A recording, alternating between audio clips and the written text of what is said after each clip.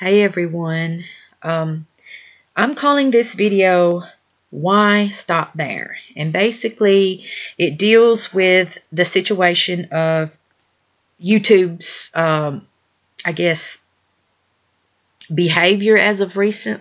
I mean, we all got used to what they did in February with all the changes, whatever, I mean, that's, and it affected a lot of the smaller channels and everything. People, by now everyone knows it, everyone's used to it, blah, blah, blah. But also they have went, steps beyond that, and they have shut down channels for what I would deem is, not good reasons. Some of these are channels that I just can't see it. I just don't understand why they were shut down. They've done nothing wrong, but yet out of the blue, boom, they were shut down. And you're like, what? These were decent channels that had decent programming and all that. And, it's just like, whoa. And then you see other channels that just happen to have a different opinion from what we're being told through the news and media. Just because they have a different opinion, they're being shut down, or their channels are being flagged and taken down and whatever. And, to me, that's not right. I mean, don't get me wrong. I understand YouTube has the right to do that. They own, the company. Google owns YouTube, so they can do whatever they want to. But to me, actually, their behavior is no better than a government that controls the media, that doesn't allow people to say what they want to say, that it's being censored. What's the difference between a corporation censoring people's communications or government controlling it? What's the difference? That'd be about like AT&T controlling what you can and can't say through their cell phones or their internet or whatever. You know what I'm saying? To me, because it's a company, that doesn't make it right. Even though a company can do what it wants, but still it doesn't make it right. And Google and a lot of these other companies that are just a handful of companies that most people use. Let's be honest, most people only use like YouTube, Facebook, Twitter, and a few others to communicate. I mean, there's other companies out there, but they haven't gotten a hold of the audience and the steam that YouTube and all these other places have. So these companies that own these social media outlets know that they pretty much dominate, and they know that that's how people are going to mostly communicate with each other. And for them to misuse that, I think that's wrong. I think that's kind of an injustice. Even though, like I said, they can do what they want. If they want to censor it, they can, but I don't think that it's right. In my opinion, I put them in line with these governments that do the same thing. You know what I mean? And so, I just wanted to say that. I wanted to get that off my chest, which I've already made a video kind of talking about that, but I just irritates me. I just because someone believes that they're using crisis actors, or they may not believe, that everyone was murdered in a certain thing or whatever, they have a right to believe that. That is not bullying. Let's get it real, people. Just because someone has a different opinion than you, and they express it, and they say it, and they put it in a video, that does not make them a bully. They're just telling their opinion. And if you can't handle it, don't watch the video. That's all I got to tell you. That doesn't mean that person needs to be flagged or, or reported or whatever. Why? Because that's what they believe, and they're sharing that with other people and allowing those other people to make their own decisions. That's not misleading. That's just saying, hey, this is what I believe. And other people can then decide, hey, yeah, I agree with that, or no, I don't.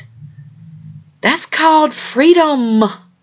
That is what we are supposed to be having in America.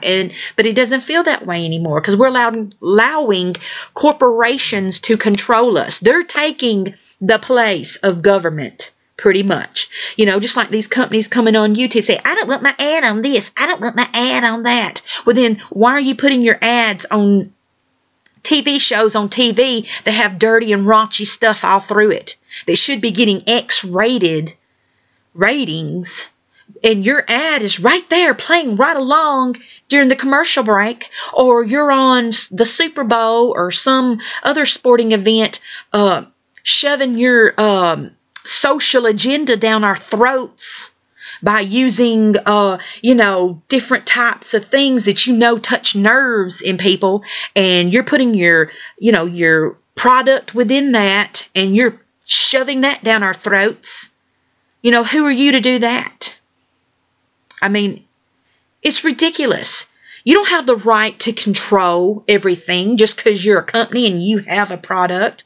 That doesn't make it right. You're not a government.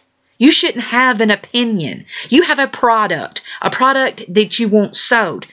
Who gives a crap what show or channel your product is on? It's out there. People are seeing it. Oh, it just burns me up. The hypocrisy of these people and these companies. It's ridiculous. But anyway, having said that, this video is basically saying, well, why stop there? Why not make some other changes? And these are just a few changes that I have written down. Hey, why don't you bring back video responses, YouTube? Allow people to click on a button that's right above the comment section to where they can give a video response to someone else's video like they used to in the old days. Because I tell you what, that will take the place of this whole suggested thing. I mean, don't get me wrong, I'm not saying take down the suggested video list. If you want to make suggestions of other videos like you normally do that you think that a person might be interested in, fine, whatever. But to take the heat off of you for so that you don't be blamed with promoting a person's video. Let's just say someone suddenly gets 100,000 videos because someone clicks on their video response to another video, then you're off the hook.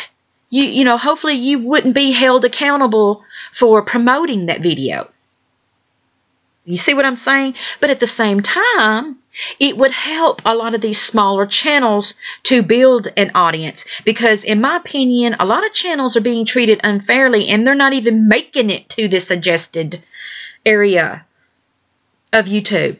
They're not making it into the up and coming or whatever the heck other areas that promote, videos and that help make them popular.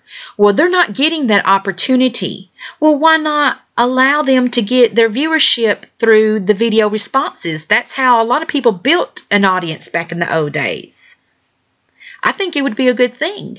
And that way it's on, that's between the viewer and the creator. I mean, that would be strictly between those two, as far as responsibility for that video getting shown everywhere, and which I know it would take some of the control out of your hands, and maybe you don't like that, but I'm just saying that would be, in my opinion, a good thing and a good option, and that would help a lot of people out, and it would bring more interest back to YouTube, because I see with all these other changes, people are kind of slacking off of YouTube. People are kind of losing their drive to make videos.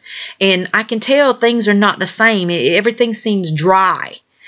Whereas if you bring that back, at least that will give some type of communication between people and bring things back and bring back viewership and all that. And make the impossible 4,000 hours of view time possible. I mean, or at least, for some people, for, a lot of smaller channels, that wouldn't get that opportunity, that are probably not going to get that opportunity under this current platform. If you have no exposure, And even though you might be sharing your videos through other forms, linking them up with YouTube, it's just not working and people are not seeing it. But if you create a dialogue between creators, they can talk to each other through video instead of just writing something down and people reading it and maybe misinterpreting it that way. They can at least see the video response like they used to, and they'll get maybe a better idea as to what someone is saying. And I just think that it would build YouTube back up, at least, as far as feeling more open and feeling like, okay, maybe I can give my opinion about stuff. And instead of just feeling like I'm a product and I'm just promoting myself for the fact of getting ads on my videos, I can actually express myself and give an opinion and talk to one person. Just, like if someone makes a video and you have an opinion about that, well, you're making a video response. You're talking to that person and maybe other people who have that same view or whatever. So, it just, to me, it just changes up the vibe. That's how I feel about it. Okay, and for all these picky companies that don't want their ads placed on just any video out there and that want to get butt hurt over any time they see that their ad has been placed on a video that they just don't agree with what they're saying, and they're just so mad at Google for allowing that to slip through the cracks and all that crap. Well, why don't you just, now let me just say this. Why don't YouTube or Google use YouTube to have a spot at the bottom of the home page to where these companies can put up their buttons of videos that people can click on to see their ads. And that might make it more interesting for those companies, especially if they brought back sweepstakes. Remember when sweepstakes were pretty big, when people could mail in stuff and win stuff and all that? I've noticed that's kind of went over the last few years. It's harder and harder for people to get involved in sweepstakes and things like that. And even at one point when it did hit the internet back about maybe 10 years ago or so, when it was really kicking in there, maybe even further back than that, I'd say maybe 12, 13, 14 years ago, when it really went into, when sweepstakes really went from being mostly mail-in sweepstakes to internet sweepstakes, they started making it harder and harder, and you had to jump through hoops and loops and dupes and all that bunch of stuff just to win a toy car, or a bag of M&Ns or whatever. Why not have a space at the bottom of YouTube, at the bottom of the homepage, like a whole thing of videos and buttons from these companies, to where people can click and they could have sweepstakes, and they can tell people, hey, give a video response of such and such, so and so, and we'll contact you through YouTube if you win, and get your mailing address and all this bunch of stuff, and give you your toy car or your brand new car, real car, or house, or $25,000 or whatever it is.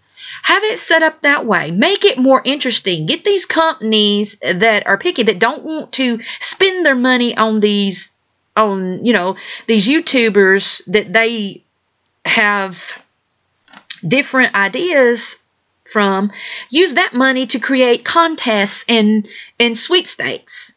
And that way it'd make that more fun and interesting, and then they will get their ads seen by more people. If you make it interesting and make it beneficial to people, and people are like, yeah, I can win $25,000 or whatever, they'll be more likely to click on your ad and watch your video and, get them some Honey Nut Cheerios or whatever the heck. Sing a little jingle and get some Cheerios or something like that.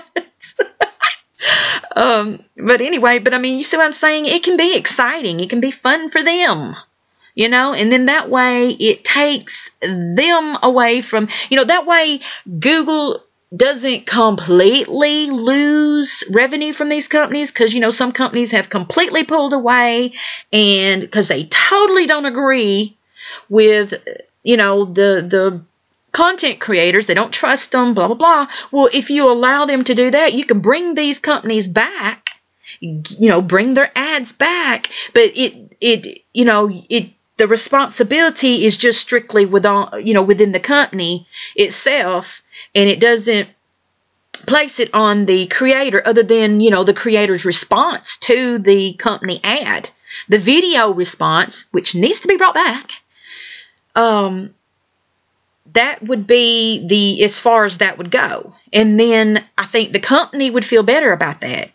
Coca-Cola or whoever would probably feel better about someone just responding to their ad and winning money or whatever than having to spend all their ad money to Google and then have it placed on content creators that they don't like. I mean, I know I'm babbling on, but do you get what I'm saying? Hopefully you do. I'm sorry for babbling. I really am. But sometimes I know what I want to say, but it just doesn't zinger out like I want it to. Let's see, what else was I going to say? Or Google could just sell out to another company that would be willing to do that.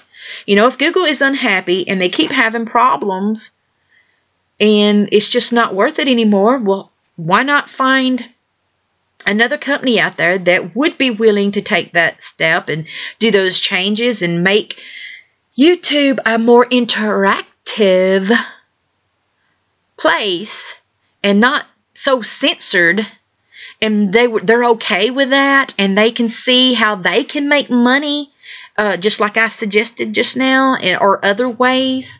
They're smart enough to find other avenues to make money that is less invasive and less restrictive to content creators. I mean, why not do that? I mean, if it works better for the community and works better for people, that would be an option if there's a buyer out there. I mean, that's just an idea, and I don't know, this video may get flagged for me saying that, but it's just an idea. It's a suggestion. It's a thought, And that's the way I look at it. If a company's tired of fooling with people and, they're having to censor everything that's being done through through the company's avenues, then I say it's time to move on and let somebody else take the wheel and who can make a difference and know what it's really about. And it's about communication. It's about free and open communication. That's what YouTube is about. That's what it was about to me. That's what it used to be about. Just saying.